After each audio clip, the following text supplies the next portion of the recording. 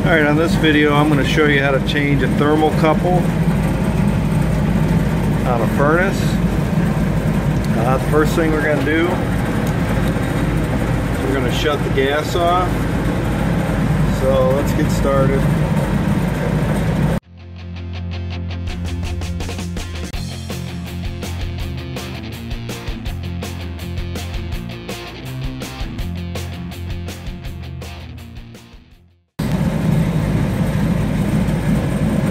First thing I'm going to do is take the thermocouple off there, and I'm going to take it out of the pilot assembly. Pretty simple.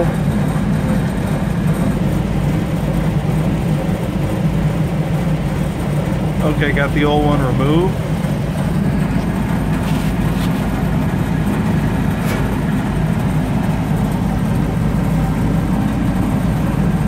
Now I'm going to put the new one in.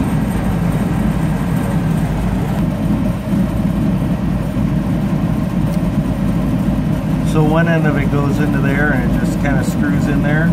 Pretty easy. The next step will be to hook that up to right there on the gas valve, and then we'll light it. Alright, so I screwed it in right here into the gas valve. I'll turn the gas on, and then I'm going to light it by pushing down on the gas valve here. Once I have that done, I'll turn the gas on, and she should be good to go.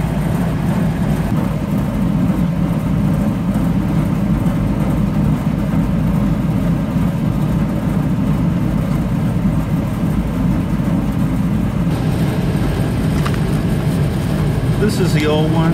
I just want to show you that when they get dirty like this, you're better off to replace it so you have a good strong pilot, so we have no chance of no heat during the winter. So they're easy to replace. So if you like this video, like and subscribe. Thank you for watching.